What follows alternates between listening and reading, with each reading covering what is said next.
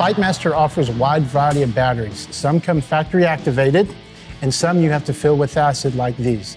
Let's get started. But safety first. Eye protection, hand protection, clean work area with a tub of baking soda to soak up any spills. We're going to start with the conventional acid-filled BikeMaster battery.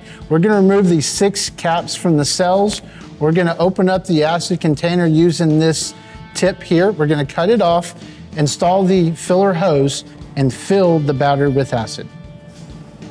Once you have all 6 cells filled, you think you're done, but you're not. You need to let the battery sit for about 20 to 30 minutes to soak into the plates within inside the battery. Then you may need to come back and fill each cell again.